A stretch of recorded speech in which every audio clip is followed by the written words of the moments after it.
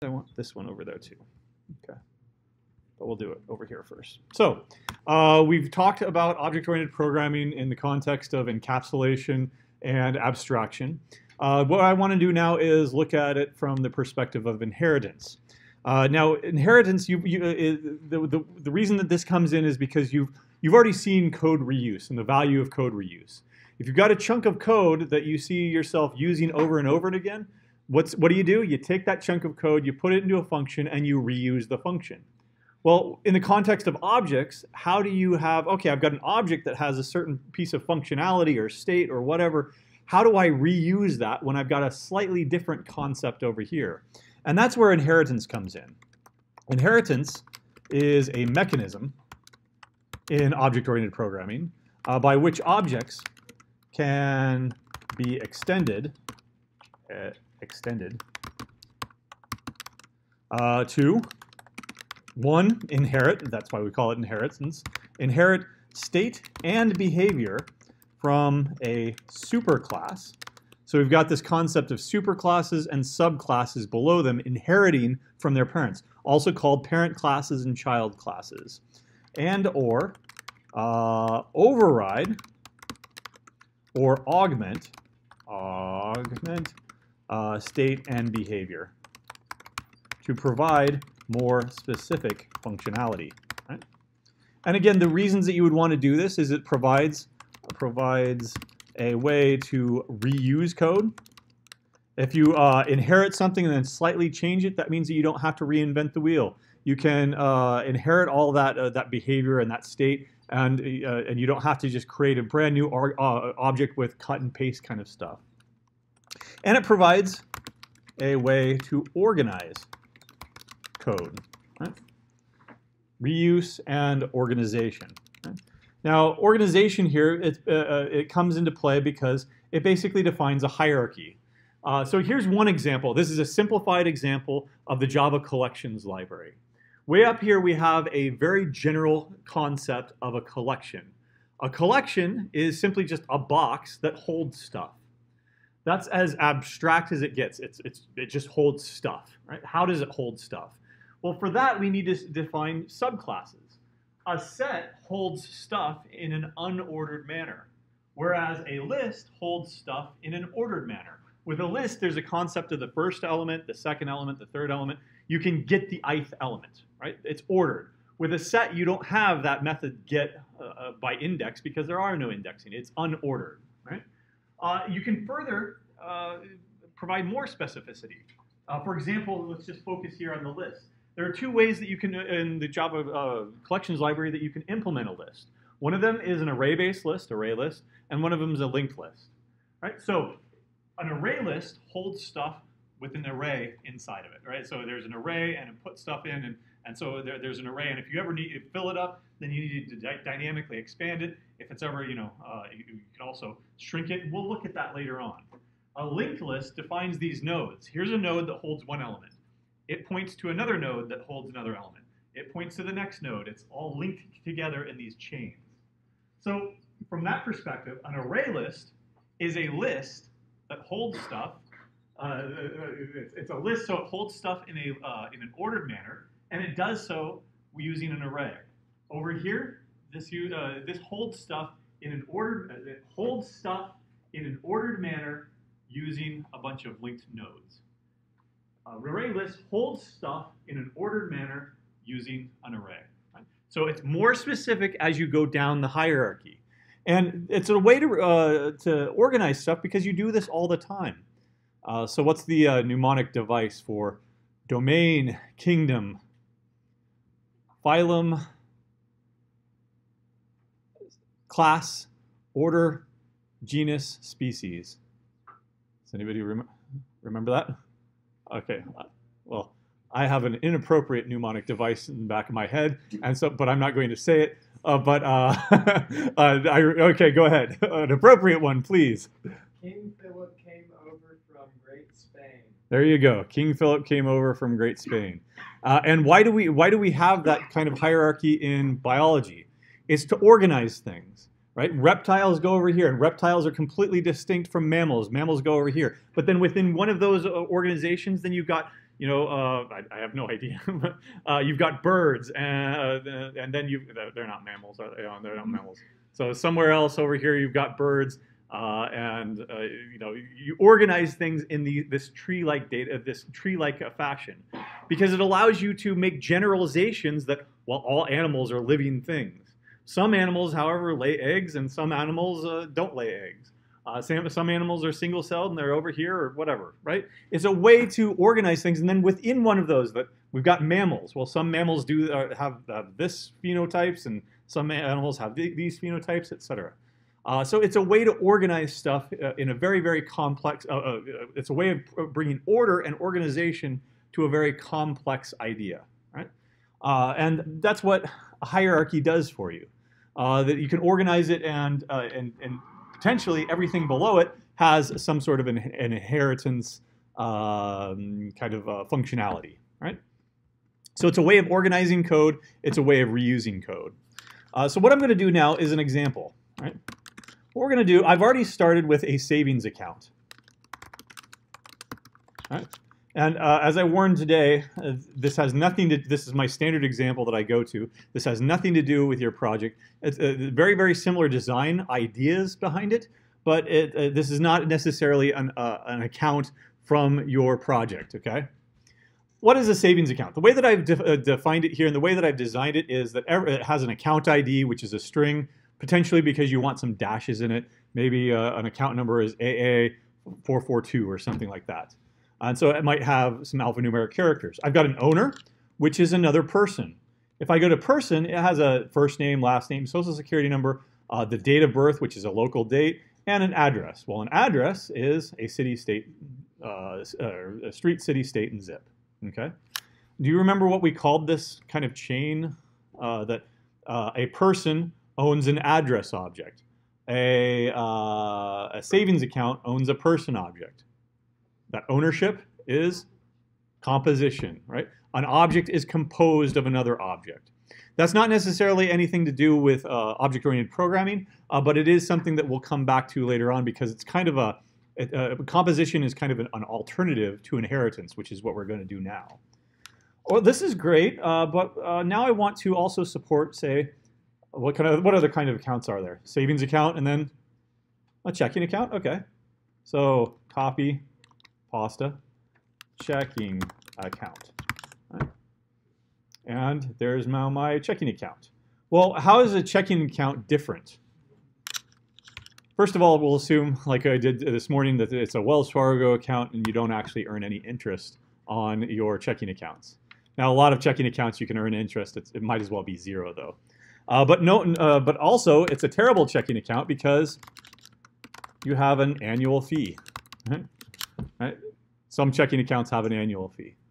Maybe it's also a line of credit or something like that where you actually take out a loan. That's another type of account. Other types of accounts might be certificates of deposit accounts, money market accounts, a line of credit accounts, credit card accounts, etc. So there might be a whole lot of different consumer accounts, bank accounts, that I want to define. But now that I got rid of the APR, by the way, I can no longer have this, right? That it doesn't pay me any money. Let's go back to the savings account, look and see what that looked like. Your annual earnings on a savings account, you take the balance and you multiply it by the annual percentage yield. The annual percentage yield is simply just the annual percentage rate divided by 12, because it compounds 12 each month, 12 months in a year. And then you raise that power to 1 plus the APR, and then raise that to your terms. The number of terms here is 12 months in a year. Subtract 1, and then you multiply that by the balance. So if you have an account with $100 in it, and this is a 1.2% count, then you earn $1.20 plus a little bit because of compounding out of that. Right? So you earn $1.20 a year plus a little bit of the compounding. Okay, that's just your little financial lesson for the day. Right? There are many different ways to compute interest, and this is just one of them. Okay, so I'll go ahead and get rid of that in the checking account and get rid of the APR in the checking account. And why are you still not compiling? Oh, then APR. Okay, I'll get rid of that too. But we do need to take in the annual fee, and so this dot annual fee is equal to that annual fee. So, good idea how I just designed this. Now we need a money market account. Copy, paste, change a few little things. Now we need a certificate of deposit account that only does quarterly instead. So cut, paste, change a little bit. Now we need a Christmas account, and so cut, paste, change it a little bit again. Should I continue this? No. Let's take a look and compare these two classes that I just created. Here's another little IDE trick. It's off the screen now, but if you go down to compare with each other, then you get this nice little thing where it's a side-by-side comparison. You can do this with Git as well, Git diff. It doesn't even have to be in your repo. It can be any file on any system. And you can see that there's no difference here between these three things. Likewise, it's very, very similar constructor. All the getters are the same. The toString method is the same. Right?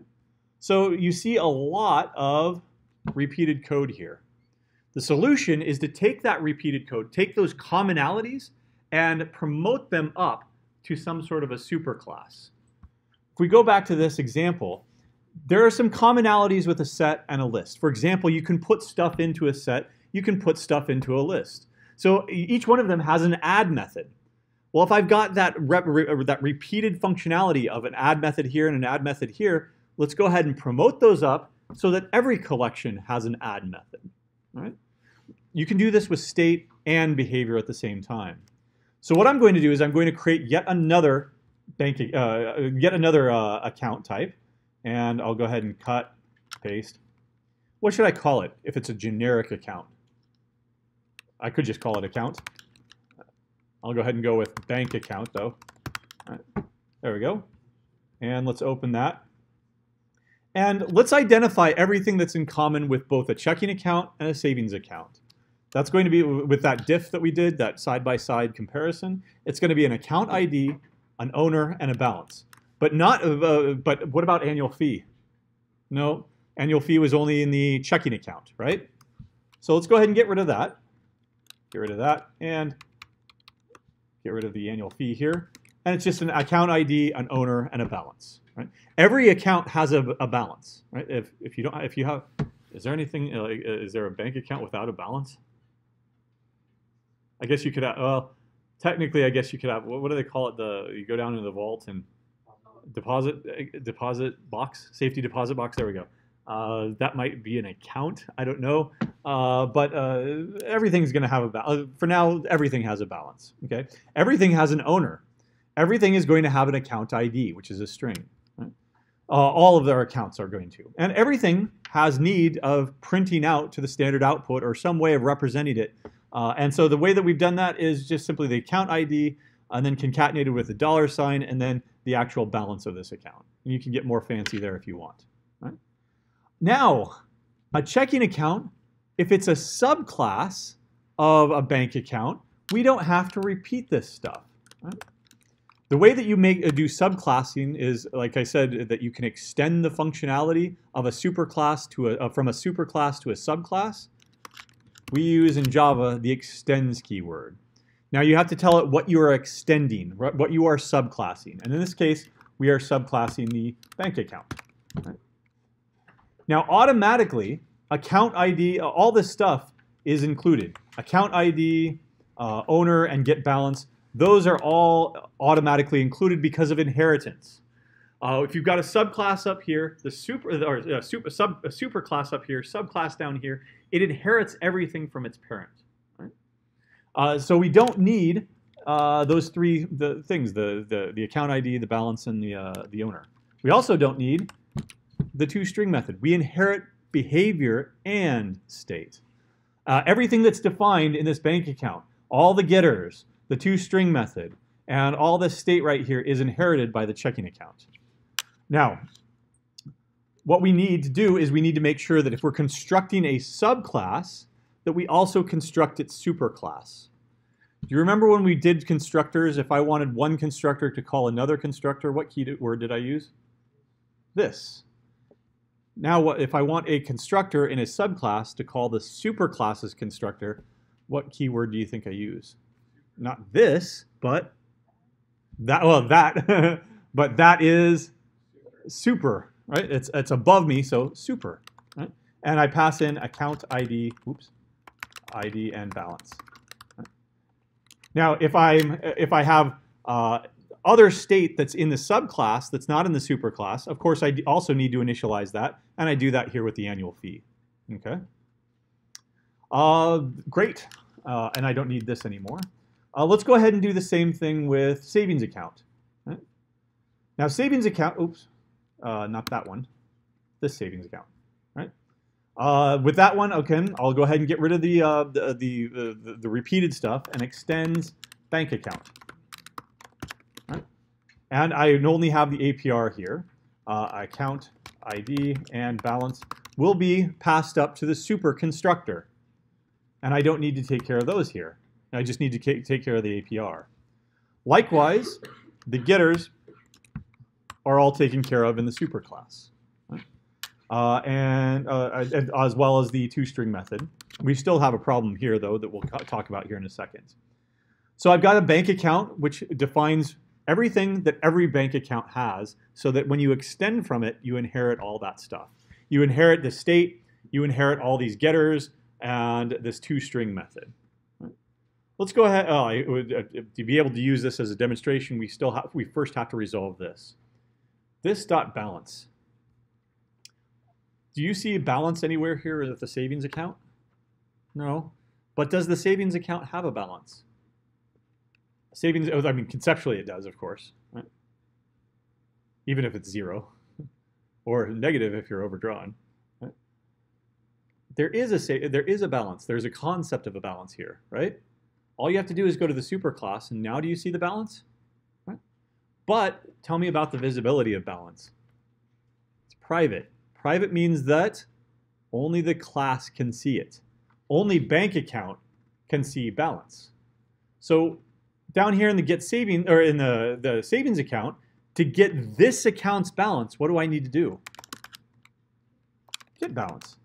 I'm controlling things through encapsulation using a getter, right? That's one solution. Another solution, let me go ahead and back this up.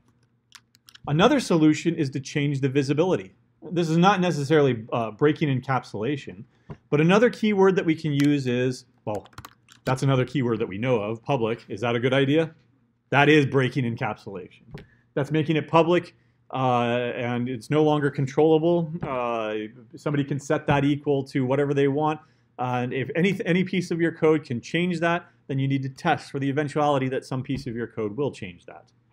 What I'm going to do is I'm going to go through to somewhere in between. Protected, exactly.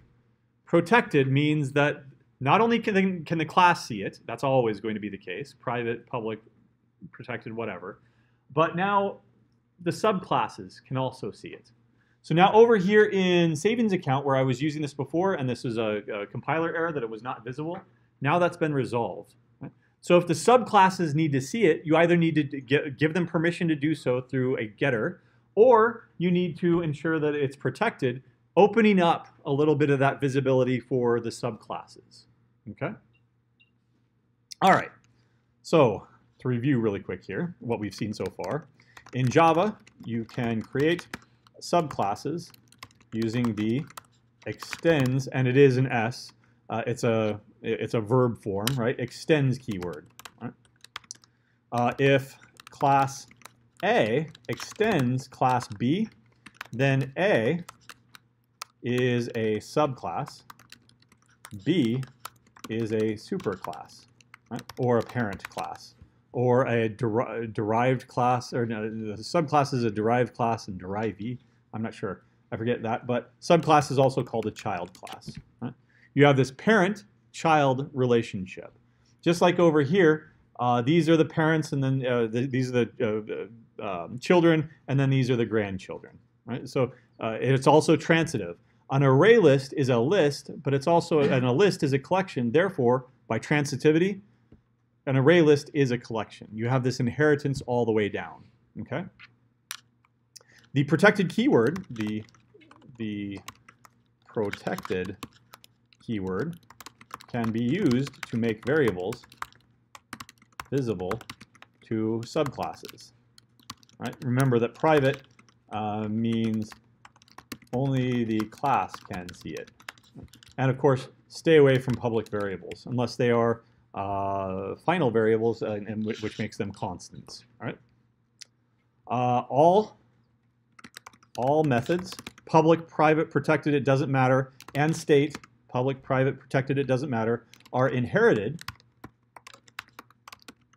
by the subclass. And I say it doesn't matter because private, public, protected, those only deal with visibility. You still inherit it in the subclass even if it's not visible, just like we saw with the balance. You still inherited the balance, you inherited the get balance getter, all of that was inherited in the subclass, even though you couldn't necessarily see it. If it's private, it just means that you can't see it. It doesn't mean it doesn't exist. Okay? And inheritance defines an is a relationship, right? That a savings account is a bank account. And what was the other one? Checking account is a bank account. What about the inverse? Question. What about the other way around? Is a bank account a savings account? Good answer. Not necessarily. All right. This is called contravariance. All right. Question. Is a savings account a checking account?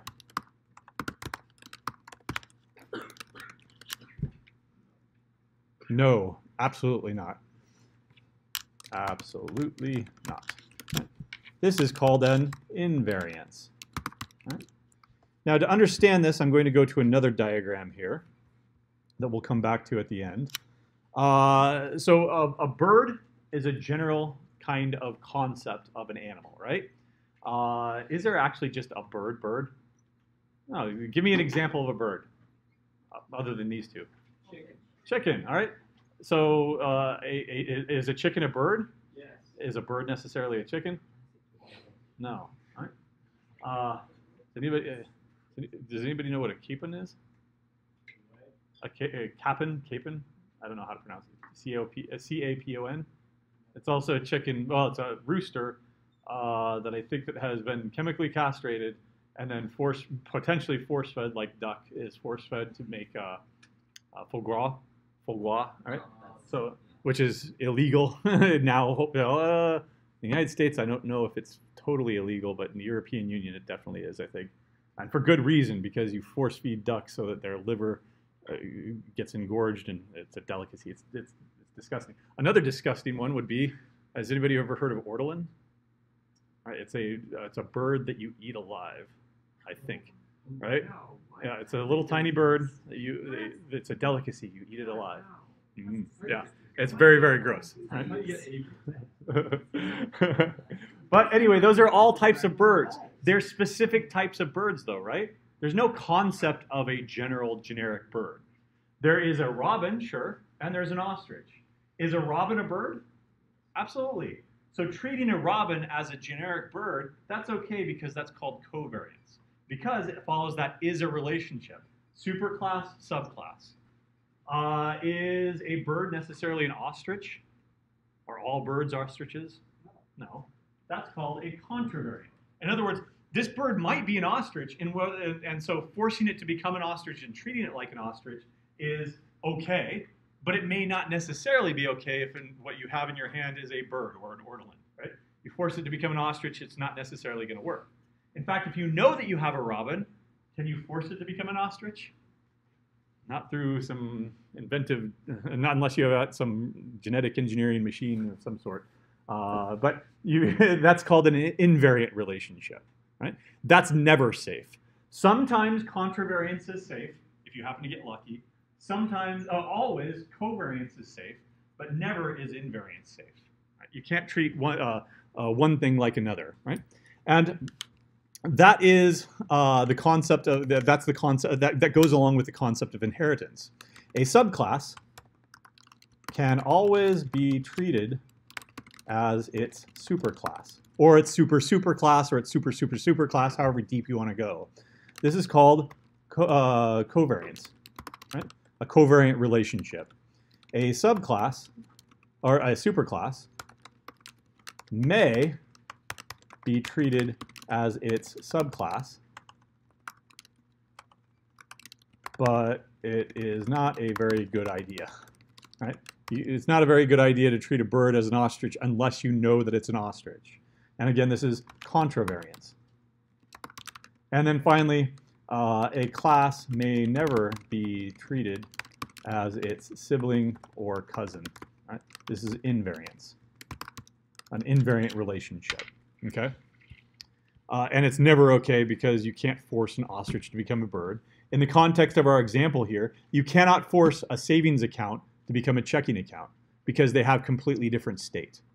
You can allow a savings account to be treated as a regular old bank account, right? Well, let's do that. Over here, I've got 3 savings accounts. Let's go ahead and create another, and you can see that it inherits that toString method. Yeah, don't worry. That ABC 1, 2, 3 XYZ. These are the things I set up here: $100, $50, and $1,500. You can also create a checking account. C is equal to new checking account. Checking account, and I forget what we need there. A balance. I have $100 in my checking account. Yay! I don't know. I don't know how much money I have. And then we can make this into a Steam wallet instead. And I know exactly how much I have in my Steam wallet. $57.18. Let's see, what else? What else do I need for a checking account? Oh, an annual fee, a $25 annual fee. There we go. So what I can do a covariance kind of thing. What I can do is I can do a bank account, B, and I can treat my checking account as a bank account. This is always going to be okay, right? This is a covariant coercion, right? In other words, it's an upcasting, right? I am treating a subclass as its superclass. Right? This is likely not to be okay, but it's still okay in the following context. If I've got a checking account, and I'll force, and I'll go at C2 here, and I'll force that bank account to become a checking account again. B, there we go. So it's not going to let me do this by itself. And the reason that it's not going to let me do this by itself is because of it's Java. Java's not going to let you do this. Now, to understand what's going on here, why that's a syntax error, think about integers and doubles. Right? Now, there's not necessarily an is-a relationship there, but can you treat an integer like a double? Can you change 2 into 2.0? Yeah, there's no loss of information there. But can you treat a double like an integer? Can you take 3.5 and force it to become an integer? Well, you can, in a sense, by doing what? Truncation and forcing it to become how? By typecasting it, right? And then truncation occurs and 3.5 becomes 3, right? So you can force one type to become another type, but only if you do that explicit typecasting. Yes, for the purposes of this division, I want to treat this integer as a double so that I don't lose that precision, right? So how could I do the same thing here? I have a checking account. I can force that generic bank account to become a checking account. Right? Likely not to be okay, though. In this case, it's okay because C2 system.out.println C2. We can see that this is still going to be, let's see, I casted the checking account, which has, let's give it something different, $175, so that we know that we're actually printing that out correctly. And don't worry about that. There, foo, $175. And it was perfectly happy to do this explicit typecasting, right? Again, this is not a great option, but this is a contravariance. Right? Let's take a look at a contravariance that's not going to work.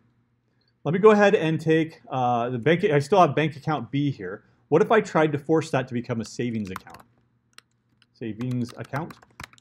S is equal to, I'll force it, savings account, through a typecast.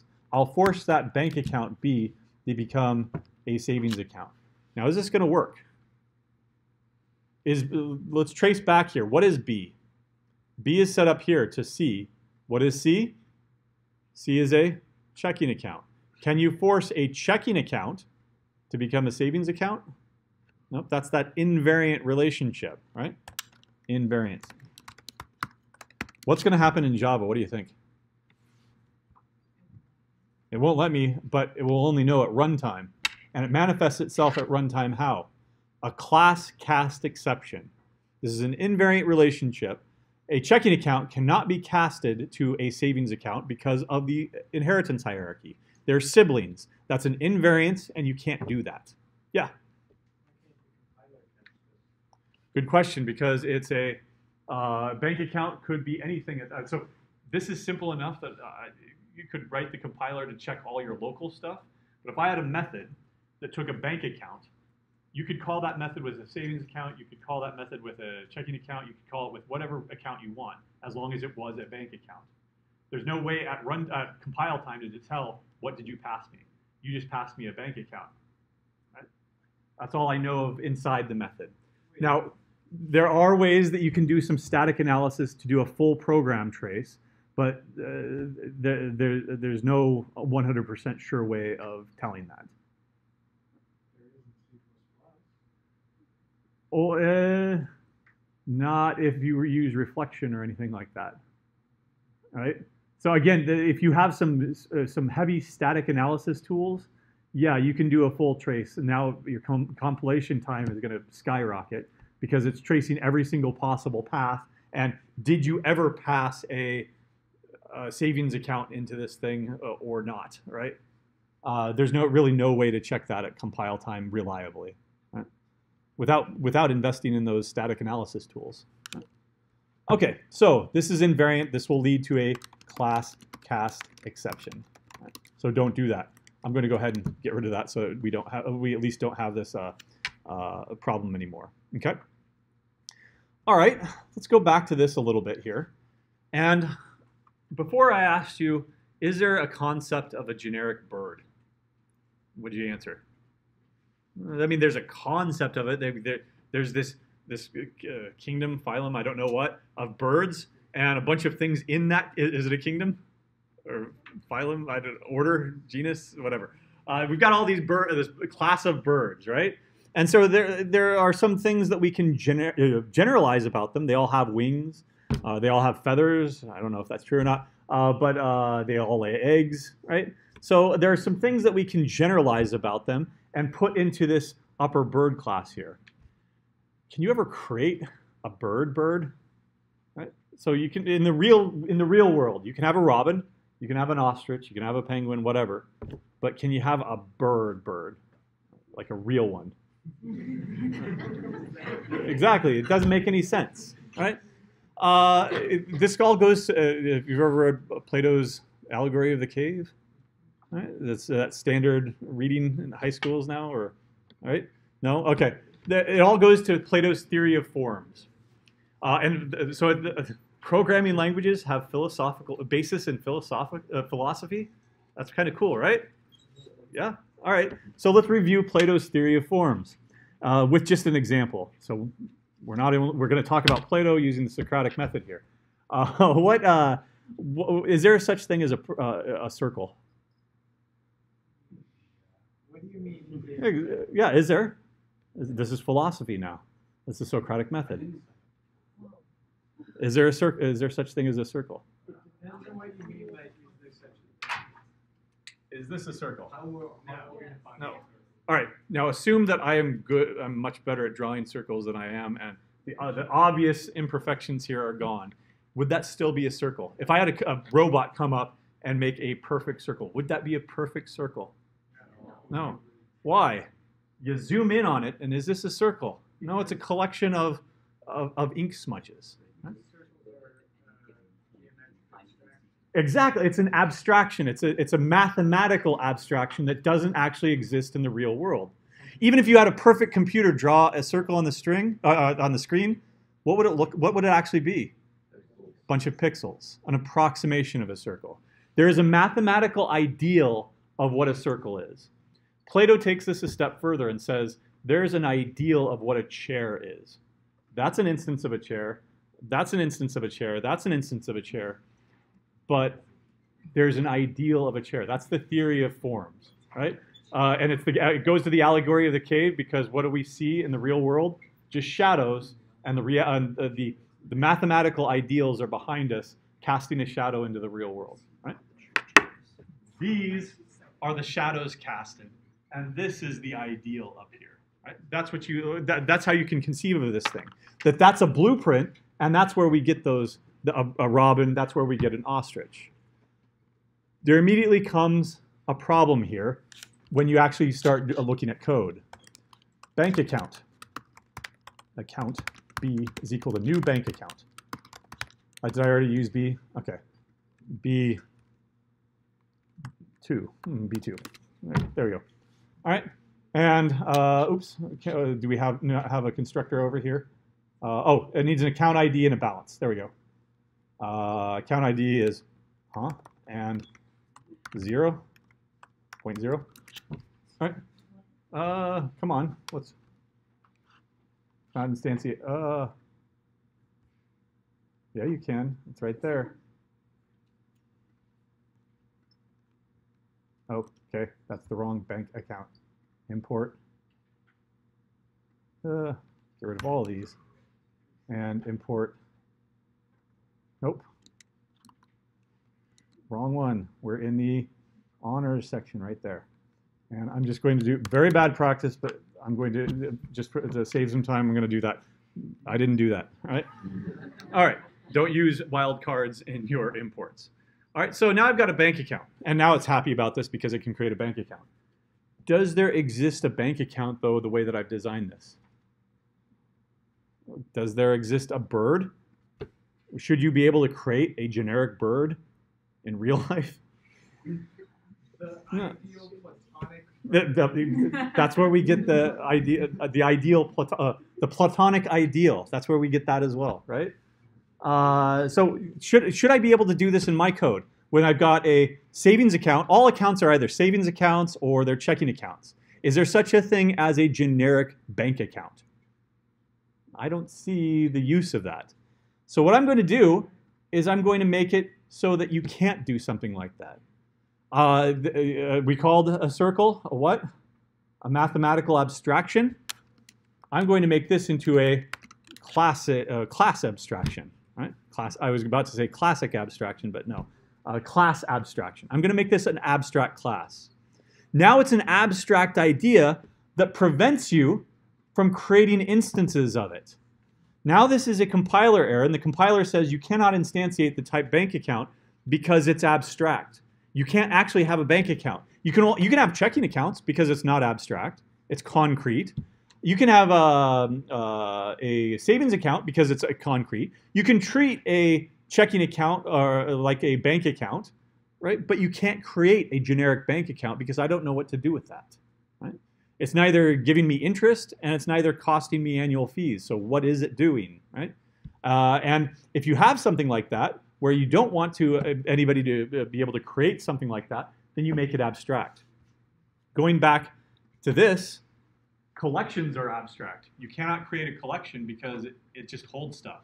How does it hold stuff? How would I put stuff in? Well, you call this add method. Okay, well, beyond that, internally to the class, how does it work? I don't know. It's abstract. You can't create a collection. You can't even create a set because how does a set work? Well, this implementation here uses a hash table. This implementation over here uses a tree data structure. How does a list work? Or how does a list hold stuff? Well, this one holds it in an array, and this one holds it in a linked list, a bunch of nodes. But everything above this is abstract. You can't create a generic set because you actually need an implementation. You need the details to actually get it to work, right? And that's the idea behind abstraction. You can create an abstract class where you are prevented from creating it because you ask questions. Does this cost me money or does this give me money? Does this earn me money? And if you don't have the answer to that because it's just a generic bank account, make it abstract. Right? So the abstract keyword in Java, the abstract keyword can be used in a class to make the class abstract, meaning you cannot instantiate instances of the class. Right? Useful if you design your class such that the superclass is incomplete, right? That you wouldn't know how to actually use it in your program. How would I actually use a bank account? Right? I don't know. Right? Furthermore, you can also let's see. How else did I want to do this? Sorry. Let me look at my outline. Okay. Okay, yeah. Let's create one. So I'll go ahead and get rid of this because it's abstract. You can no longer do this. Let's take this a step further. And now that I've got an inheritance with 3 classes, you know, the bank account, checking account, savings account, let's create one more class. Let's create a over here a I don't know what kind of what other kind of accounts are there? Money market accounts, certificate of deposit account. They could all be empty. Certificate of deposit account, deposit account. There we go. So a CD account, right? Let's go ahead and go with that. What is a certificate of deposit account? Well, what does it have? It has an account ID, an owner, and probably a balance, right? We get that from extending a bank account. What else does a certificate of deposit account have that just a regular old generic bank account may not have? It also has you earn money in a certificate of deposit account if you didn't know that.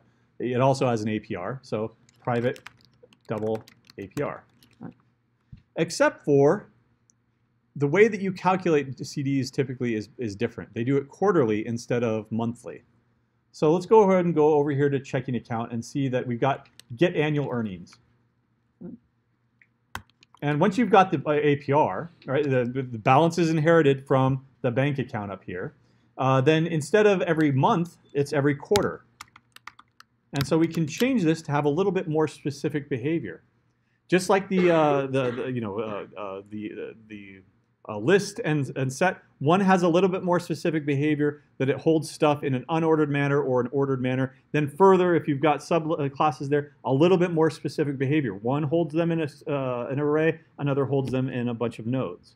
Here, we've got a certificate of deposit, which slightly changes the behavior of other things. Right? And by computing your interest, compounding your interest quarterly instead. Now, it's still complaining about here because we need a constructor. I'll just go ahead and auto-generate it. This dot APR is equal to APR. There we go. And that needs to be passed in, double APR. There we go. Okay. Now, let's see. How did I want to go on this? Yep. All right. So we've got checking accounts, we've got certificate of deposit accounts, and savings accounts. 2 of these things earn us interest. So what I can do over here in the demonstration is I can ask how much am I earning from that savings account. So the first savings account we have was S1, system.out.println, S1.getAnnual earnings, system.out.println, and I need to create one, so cd1.getAnnual earnings. I'm going to have to create that though, so I don't want to type all that. Certificate of deposit. It's looking like Microsoft or iOS programming with so many words in it. Certificate of deposit account CD1 is equal to new certificate of deposit account bar $1,000 and 5% interest. Right, there we go. And let's print those both out. Yeah. So I'm earning $1.20 and then a halfpenny there. And then my CD account, I'm earning $50.94, and also a halfpenny there. Of course, you can go in and change this so that it rounds to the next nearest cent or something like that. Right? All right. What if I wanted to treat all of these things as one? What if I wanted to put them all on a list because I've got 3 or 4 different accounts and I want to treat them all the same? I want to sum up how much I'm going to earn this year. Right? So a list of bank accounts. My accounts is equal to new array list. There we go. And we'll go ahead and import these things from Java utils. And all of these are my accounts. So my account.add S1, my account of that's my savings account, my CD account here, my accounts, sorry. And also, you know, I do have a checking account. It's up there. Checking account C2. There we go. Now let's go ahead and get my total, right? My total annual earnings. Right? Total annual earnings. I'll start it out at 0. And then for each bank account in my list of bank accounts, I'll go with A, in my accounts, I want to go total annual earnings plus equals the account dot get annual earnings here. There we go. And then you can print out the total system dot out dot println total, copy paste. I'll just do it on one line here. It's not going to be pretty, but there we go. What's the problem? Let me increase the size here and you can see. Get annual earnings. So what is it saying? Is undefined for the type bank account. Where is get annual earnings defined? In one of the, not just one of the subclasses, and how many of the subclasses? Certificate of deposit, you get annual earnings based quarterly. Over here in savings account, you get annual earnings but based monthly, compounded monthly. What about checking account? Do you get annual earnings here? No. So some things I can treat as their, if I treat everything as its superclass, I kind of lose the ability to write one-size-fits-all code. So one thing I would, one way that I could go is just, okay, keep a list of all of my savings accounts, keep a list of all my CD accounts, keep a list of all my checking accounts. Does that sound good? And then sum up all the total earnings of savings accounts, sum up all the earnings of the CD accounts, and then ignore the checking accounts because I know that those are all 0. Right? Now add a money market account. Now add a Christmas account. Now add 50 other types of accounts. Right? You're going to have to treat them all differently. And if you're treating them all differently, you're not taking advantage of inheritance. Right? I want to treat them all as generic bank accounts for the purposes of summing up all my total earnings. Right? So what I'm going to do as my first solution here is I'm going to go back to the drawing board here and say that, all right, fine. There is going to be a public get annual earnings method. Right? I don't know how it works for a generic bank account. But now over here in certificate of deposit, we already have this implementation. It's balanced and then it's compounded quarterly.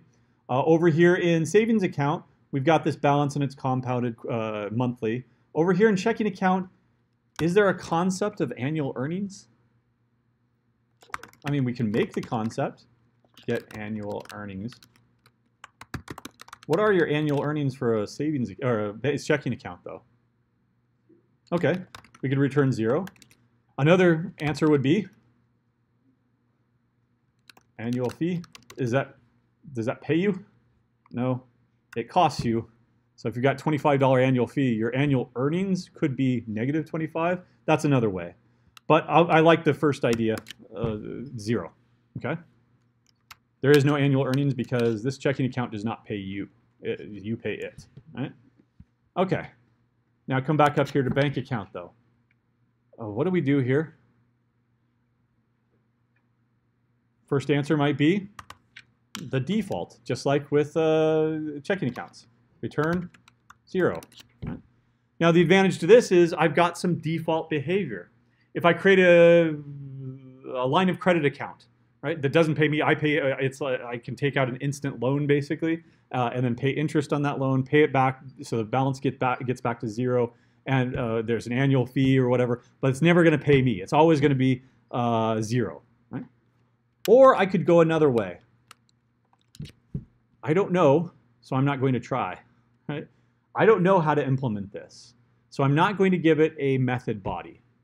Well, if I don't know how, if the concept of earning annual earnings or annual interest is abstract, then I can make the method abstract. Yeah, there we go. And now I don't have to provide a body to my method. Now it's just that a bank account has this method that returns a double, and it's called get annual earnings. Any subclass that implements, or that not implements, any subclass that extends this superclass will have to provide the actual implementation of this abstract method. Right? So, for example, over here in savings account, we implement it by compounding monthly. And certificate of deposit, we do it by compounding quarterly. Over here in checking account, we implement it by simply returning zero. Right? These are all overriding methods. In the subclass, you change the behavior inherited from the superclass. In this case, we didn't inherit anything. We just inherited the signature of the method. Right? This is the signature only, not the actual behavior, not the implementation. Just that to be a bank account, you have to have this method called get annual earnings. Right? And that's only possible if you've got an abstract class. Because if you don't have an abstract class, you can't have an abstract method. But if you have an abstract class, then you might have abstract methods or not. Right? There. Okay. Okay. Questions so far? Oh, yeah. If you were to take the get annual earnings out of checking account, would you get an error? If you have it like abstracted. If you leave it Yes. in bank account. Here, because I don't bank account. What is that method? I have no idea. Right? Yeah. And so this error did go away when I put that abstract method up there. Right? Now every bank account is guaranteed to have this minimum interface where you have this function here. I don't know what it does. I don't care because that's the object's responsibility. A checking account is supposed to tell you how this works. A certificate of deposit account is supposed to take care of how this works. Okay? And then finally, you can have a pure abstract interface. It's a pure abstract class, new interface. I don't know, is owned? Owner, owned? There we go. I'll just do it like this. So something is owned if it has an owner, and it has a getter to get an owner. So public person get owner. All right, there we go. Do you see any state? Do you see any actual implementations in this thing? Do you see any code? I mean, there is code, but do you see like an actual method code? No. This is pure abstraction. Right? Over here with the bank account, it's partial abstraction because there is an actual, there's a method called getOwner. There is actual state here, so it's concrete. It's not purely abstract. An interface is a pure abstraction. Now, the purity was broken in Java 8, I think, where they added these things called default methods. I don't know why. I'm not going to cover them, but they did add default methods in Java 7 or 8 or something like that.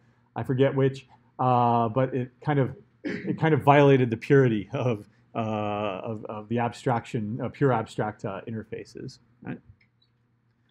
How would you use an interface? Well, a checking account has a get owner method, right? It's inherited from the bank account.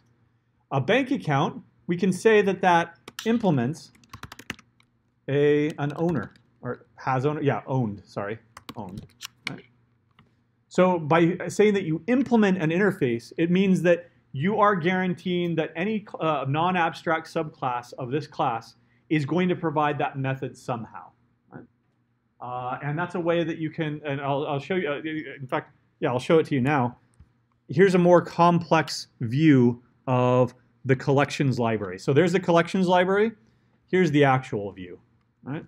This is a full inheritance hierarchy here. Up here we've got pure abstraction, just interfaces. These are the methods that these things need to provide. Then we've got abstract classes sitting in between, which are, some of these methods might be abstract, but other methods are actually implemented. For example, iterating over elements. That's the same whether or not you've got a set or a list, right? You just iterate of the first one, the second one, the third one. There is that concept down here with the set, but it's just not apparent to the outside world. And then you've got the actual non-abstract classes. The tree set, the hash set, the array list, and the linked list. So it provides basically a hierarchy of abstraction all the way up. The most pure abstraction, and then down here this is complete concrete. We don't call them concrete, but that's the antonym of abstract, so that's what I use, right? And these are all interfaces. Navigatable set, sorted set, serializable, random access, deck, queue, clonable, right? One of the use cases of using an interface is that it doesn't lock you into this hierarchy. This hierarchy right here is locked, right? This follows an is a relationship, and you can't get out of this hierarchy. That a tree set is an abstract set is an abstract collection, and it implements all these interfaces. You can take an interface and you can put it wherever you want. For example, only a tree set is navigable. If I said that an abstract collection is navigable set, that would mean that everything here would have to be navigable, right? Sorted set, right? The tree set is sorted, the hash set is not, right? So this is kind of a way of, what did I say a set was? A set was a collection that held stuff in an unordered manner. That's not necessarily true. If it's a sorted set, it is ordered, and it maintains an ordering. Yeah? So what if instead of holding common properties and methods to many different classes in an abstract class, what if you instead have one concrete class that has the common methods and members that your other classes need, and the other classes don't inherit from it, they simply contain an instance of it? That would be composition, or a related concept that you probably actually want to think about is called a mix-in. So you all like going to ice cream stores. What is that ice cream store? Cold Stone, thank you. So everybody likes going to Cold Stone, right? So you get ice cream. What else can you get? Sprinkles. Sprinkles, okay. What else? M&Ms, okay. Come on, Reese's Peanut Butter Cups. Okay. Reese's Peanut Butter Cups are a mix-in. All those other things are mix-ins too. What do they do with them? They mix them in, right? So one way of creating objects is I've got this thing and this thing and this thing and this thing. I only want this thing and this thing though, so I will mix them in to my object, and now they belong to my object. It's part of it's like a JavaScript object-oriented programming where you end up not having classes or strict inheritance. Instead, you have prototypical inheritance that you want this thing to have that thing. Okay, just mix it in and you're good to go. Now it's that thing. The way that typing works there is duck typing though. So this is not necessarily a bank account. This is not necessarily a savings account. If I put in a balance, it becomes a bank account. If I put in an APR, now it becomes a savings account. Right? You can't do that in Java. No, this is JavaScript, and duck typing. In Python too, you can do this.